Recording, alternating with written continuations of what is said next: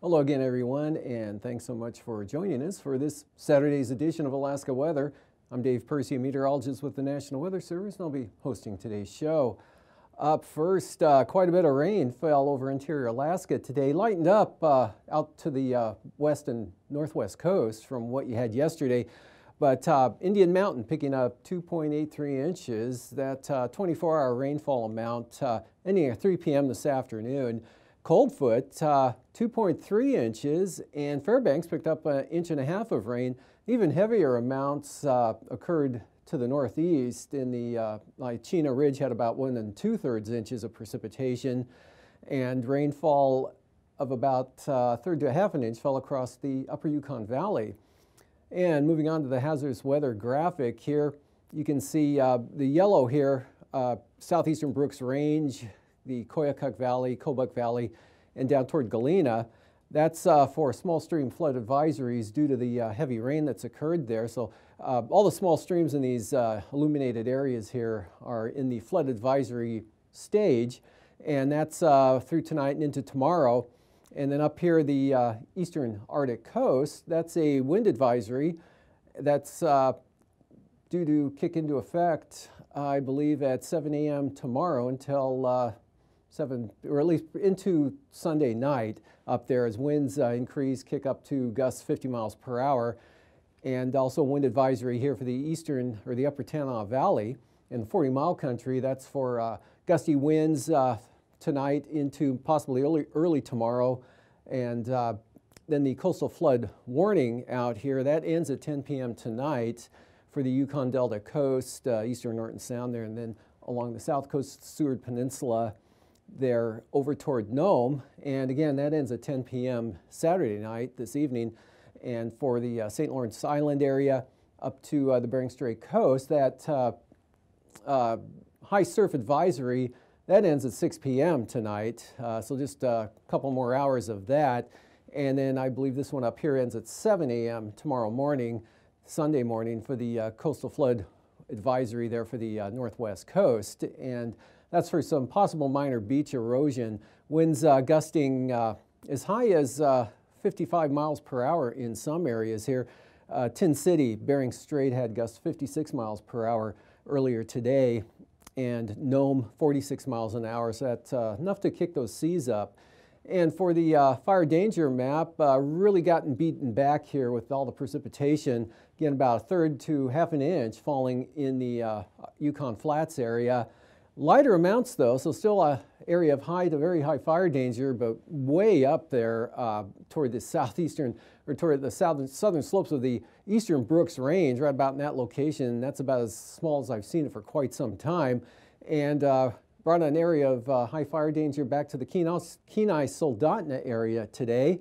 And also in the Copper River Basin, that expanded a little bit from what there was yesterday. And actually there is embedded here in the valley a couple areas of extreme fire danger in that zone. And probably due to breezy conditions, of course, temperatures in the sunny areas well into the 70s today. On the satellite, you can see quite vividly here, low pressure, or the frontal boundary, the back edge right through here, another wave there southwest of the Pribilofs. So there's rain and gusty winds from the eastern Aleutians up to the Pribilofs along the frontal boundary into the southwest interior, and then into the central and spreading east there, eastern interior areas, and then back along the North Slope and Arctic coast. And putting that into motion, you can see now it's pushed off the coast, and this area pushing eastward there, past Arctic Village now, but still trailing across the eastern interior. And along the Alaska Range, showers trying to get into the Susitna Valley, not quite making it, but the farther north you go, the better chance there is. And this trailing back across the southwest interior, nearly an inch of rain in the last 24 hours falling at Bethel. that kind of a narrower band there of heavier precipitation, either to the south or over the Yukon Delta. Lighter amounts fell, but pretty wet conditions here out across the Pribilof Islands and then down across the Fox Island areas. And rolling that through again, as this low tracks northeastward, Kotzebue had gusts 35 to 40 miles an hour for the winds with that system. And really 40 to 50 mile an hour winds pretty common here with this even into the interior areas, but those winds are going to come down considerably tonight. Some pretty good high pressure, once this all moves through, is going to build in over the Bering Strait late tonight and into tomorrow. And that's going to result in pretty light winds and no precipitation with clearing skies. On the chart, here's that active low over the western north slope. Mid-afternoon today, had some thunderstorms break out due to a little bit of clearing that occurred in the warm sector of the system there south of the warm front. There's some clearing all the way back to about this location, roughly around possibly Galena, Tanana, but breaks in the clouds that allowed enough heating to take place that generated some thunderstorms up in that area. And one of those may have caught Coldfoot, and that's why they had such a good, decent rainfall amount. Anyway, moderate amounts of rain with rainfall all the way to the southwest coast and along this other wave here just west of the Pribilofs into the Aleutians. Sunny skies, Kodiak Island, at least on the east side there, Fognak Island up into Kenai Peninsula. Some sunshine, Prince William Sound as well. Low clouds hugging the eastern North Gulf Coast from about Montague Island over to roughly Yakutat and then down possibly to Sitka, but partly and mostly sunny skies in over the southeast coast and also up over the eastern interior, not too bad. And for tonight, though, rain will slip into the Northway and Tok area down from Eagle. Should become a little more showery or end up there toward Eagle. Winds pretty gusty with that wind advisory out this evening there for the eastern Arctic coast. Again, could see gusts 50 miles an hour. And still a risk of a thunderstorm possibly this evening. Otherwise, things become definitely lighter. High pressure building over the Bering Strait, 1,025 millibar low. So winds go light, skies clear, and conditions much calmer as the main action remains down here over the southwest coast and extends eastward along that frontal boundary. The rainfall staying along and north of the Alaska Range. Some might try to sneak in across the western Alaska Range into western Cook Inlet, but should be pretty light and not make it any farther to the east. Otherwise, varying amounts of clouds will spread across the southern North Gulf Coast, southern Alaska. Stays fair and dry over Kodiak Island. No change for the Panhandle, maybe some drizzle showing up with thick fog along and off the coast. And then for the outlook on for tomorrow, again, this almost stationary frontal boundary start weakening here. The rainfall not nearly as heavy, especially over the eastern quadrant there into Canada, but it continues there, mostly along the Alaska Range, back into the Kuskokwim Valley, Yukon-Kuskokwim Delta. Mostly sunny tomorrow over the northern interior, with the exception being the eastern Beaufort Sea coast and northeast North Slope due to that trough lingering there, but conditions improving, winds coming down into the afternoon. And out in the west here, just a very weak low over the Bering Sea that persists. Could hardly draw this in, just barely a frontal boundary here with that, but there is some precipitation with it, but much lighter. Still could be some moderate amounts here with this warm front, say over the Kuskokwim Mountains, but lighter and more showery here in the eastern part, but a lot of clouds. Partly sunny to the south, mostly sunny to the north, about sums it up, and another dry day with low clouds and fog along the coast and possibly inner channels in the morning, but that'll burn off to sunshine in the afternoon. And for lows tonight down there, lower to mid 50s for the southeast coast, lower to mid 50s Copper River Basin, mid to upper 50s south central Alaska, upper 30s showing up here at, well, that's Anatuvik, their forecast low 38. Otherwise near 40 for the Arctic coast, followed by highs in the lower to mid 70s, the Sitna Valley, northern Cook Inlet, Kenai Peninsula, mid to upper 70s possibly for the Copper River Basin, and lower 70s in the southern Panhandle, 65 to 70 elsewhere, and upper 50s out in the Aleutians. For the lows the following morning, a little chillier now, lower to mid 30s into the Brooks Range, and upper 30s there along the Arctic coast, near 40 back to the west, 50s over southern Alaska, and the Panhandle, mid to upper 50s, or generally in the 50s there, anywhere from 52 to 58, and lows near 50 out over the Aleutians. And for the highs for Monday afternoon, not too bad, not much warmer in your lows, mid to upper 50s for the Aleutians there, and well into the 70s. Kenai Peninsula, south central Alaska, Susitna Valley, 70s, 75 to 80, Copper River Basin, and definitely into the 70s here for the southeast coast, lower to mid, and holding in the 60s over the central and eastern interior of the state, while the Arctic slope 45 to 50. And now, aviation weather around Alaska. First line weather graphic tomorrow, lots of IFR here. Central southern Bering Sea Aleutians into the southwest interior, across or into the Kuskokwim Valley and up to the western Alaska range. Probably won't cross the mountains as far as IFR goes, or marginal as well. VFR, Bristol Bay, northern Kodiak Island, Fogneck Island, in up across south central Alaska. Starting out with some IFR here, Talkeetnas along the Alaska range, mostly VFR and a narrow swath in the interior. And then IFR, Koyukuk, Kobuk Valley, back across the Brooks Range, north slope to the Arctic coast. IFR along the southeast coast, pushing inland in some areas tomorrow morning. And by the afternoon, that should pull back to the coastline. So if you're right along the coastline, you may stay in the fog and low clouds most of the day. Otherwise, the inside water is looking pretty good, VFR. VFR to North Gulf Coast, actually west of Cape Yakataga into Prince William Sound, Kenai Peninsula. Lingering marginal VFR here along from Windy Pass on down the western Alaska Range, Denali Park and those areas. So it'll be pretty well socked in there up around Denali tomorrow. And VFR, central interior, north of the Brooks Range, north slope marginal, and some IFR just grazing the central Arctic coast. And for the Monday morning outlook, we've got more IFR sliding in at frontal boundary, kind of stationary in this area here. All the moisture back here to the west and tapers off as you head east. So the IFR, Yukon, Kuskokwim Delta, southwest mountains, and again in across the Kuskokwim Valley there into the western Alaska Range, but staying VFR, Cook Inlet to Prince William Sound. And marginal VFR along the mountains here, the eastern Alaska Range down toward the Talkeetnas. No change for the southeast coast, and the Arctic coast, central coast there has a chance of IFR. For the afternoon, that pulls back, probably marginal VFR, just right along the east side there to about Point Barrow. VFR across the north slope into the Brooks Range and the northern Kobuk Koyukuk Valleys back out to the northwest coast. Kotzebue, Selawik, and Point Hope all looking VFR for the day Monday afternoon. IFR still along the southwest coast, pushing in across Norton Sound, crossing the Lotto Hills, and then kind of meandering as you get in toward the central interior areas. Otherwise, south of the mountains, VFR down to the North Gulf Coast. Kodiak mostly VFR. And again, the low clouds fog hanging along or off the southeast coast. Passes Anatuvik, IFR tomorrow becoming VFR, so improving throughout the day. And for Adigan, same trend, IFR maybe a little slower becoming VFR, but should be some point in the afternoon go VFR, if not sooner. And for Lake Clark and Merrill, marginal VFR, lowest flying conditions will be on both western entrances. Eastern entrances should stay VFR. And for Rainy, that same pattern, lowest conditions, western entrance, VFR out the east side and into the valley. And for Windy, IFR, it looks like occasionally or mostly throughout morning and even the afternoon. And for Isabel, IFR slowly becoming marginal VFR with VFR in the southern entrance. And for Mentasta, I'll go kind of marginally marginal tomorrow. And for Tanita, VFR. Portage, VFR. Chilcoot White, VFR once again.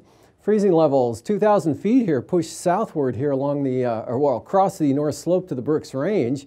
And quite a gradient, though, across northern Alaska, all the way up to 10,000 feet there across the central interior, back along to about Nome. And 12,000 feet, or 32 degrees will occur about 12,000 feet here over Anchorage, back toward Bethel. And 14,000 feet there for Kodiak Island, the Alaska Peninsula, and right along the Aleutians.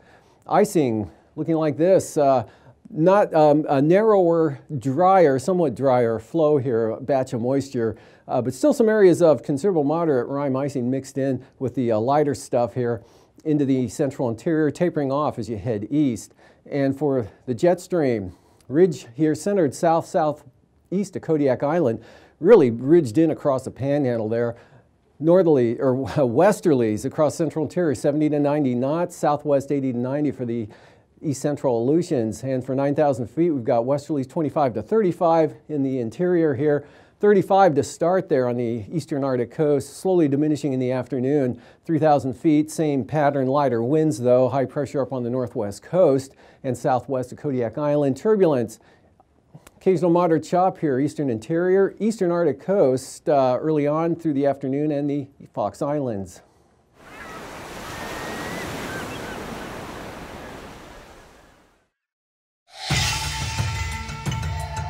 On March 11, 2011, a powerful tsunami hit Japan, destroying cities and villages. As the water receded back into the ocean, it pulled what remained of buildings, cars, boats, and homes along with it. Scrap metals, plastics, and objects of all shapes and sizes either sank near the shore or floated away. In the days that followed, large masses of floating debris could easily be seen by satellite imagery and aerial photos.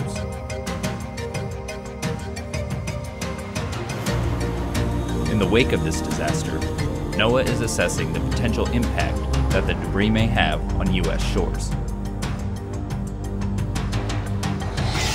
So, where will this debris go, and when will it get there? To help answer those questions, scientists are using computer models to estimate the debris' path, using its starting location in the tsunami zone and historical weather and ocean conditions.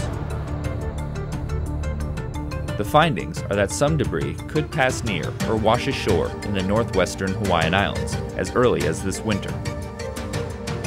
Debris may also approach the west coast of the United States in 2013 and potentially circle back to the main Hawaiian Islands in 2014. But scientists caution that there are limitations to what computer models can tell us.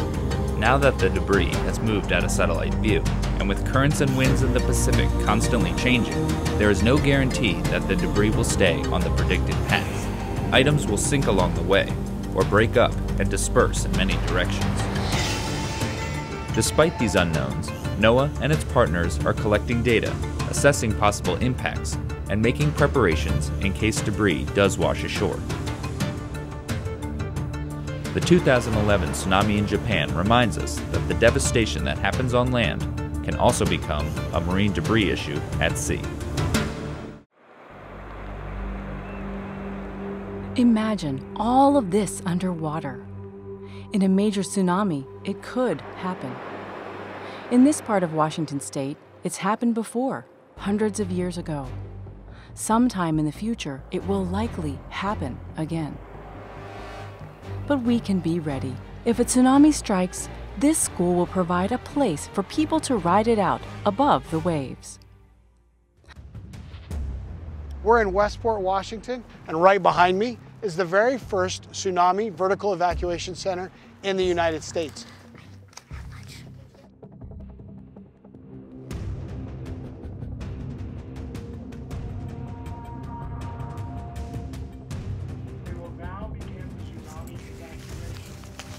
This is an emergency.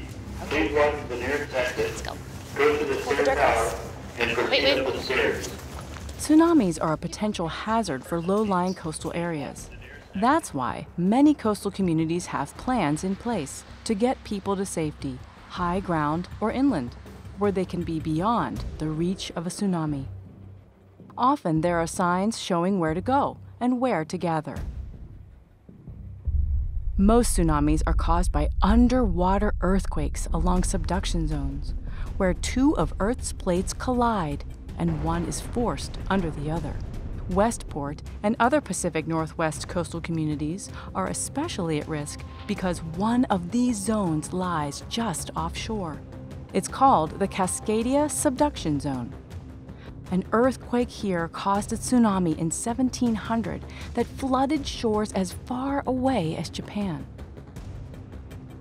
Experts say it's just a matter of time before it happens again. Since the subduction zone is so close, a tsunami like the one in 1700 could strike before people in some low-lying areas could get to high ground or inland.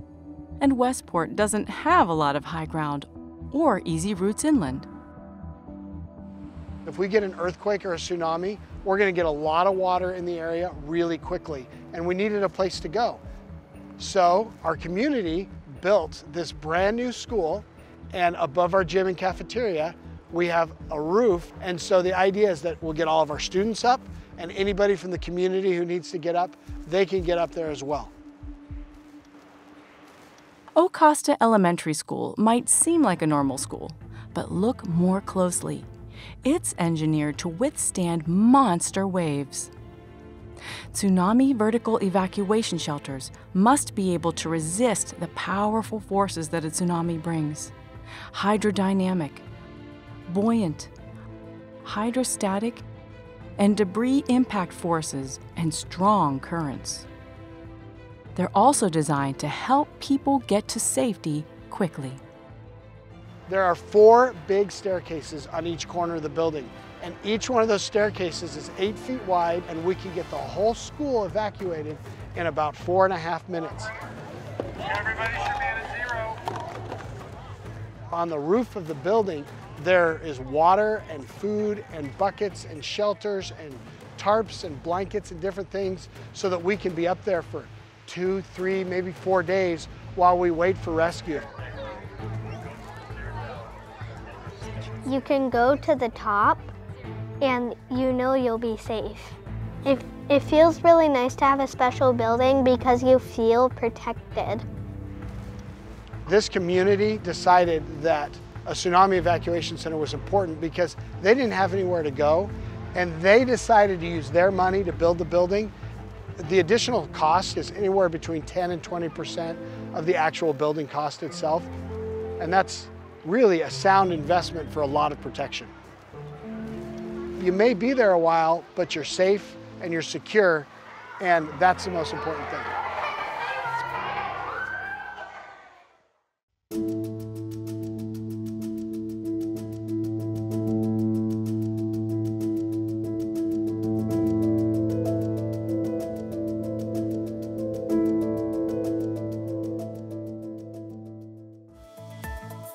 And now, marine weather around Alaska. Welcome back. Sea ice analysis. As you can see here, not a lot on the chart at this scale anyway. Pretty wide open, a fair distance off the Arctic coast there, and almost all the way back to Wrangel Island and up toward Banks Island. You start running into some more ice, but all just about sea ice free here in this entire area. So it's on the verge of becoming the no sea ice chart.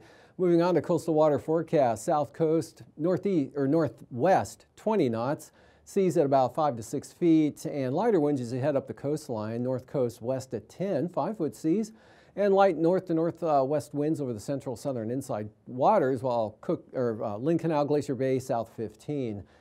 And those stay south but become light there for Lynn Canal. Mostly south at 10 or variable to south, 2-foot seas all through the inside waters, where winds will be north to northwest at 10 knots. South coast for Monday, northwest 15 to 20 knots, and the north coast northwest 10 to 15 knots with 6-foot seas. Prince William Sound, light westerlies tomorrow with slight seas, otherwise the eastern North Gulf coast here west at 15. Double that, though, for small craft advisories, west winds 30 knots for the western North Gulf coast. It'll see 7 feet, 25 and 7 feet for the Barren Islands, and Kamishak Bay westerlies at 20 knots with 7-foot seas. Southern Cook Inlet seas up to 7 feet with those 20-knot southwest winds, and that extends all the way up and north of the Forelands, and it'll pull the seas down to about 6 feet, though.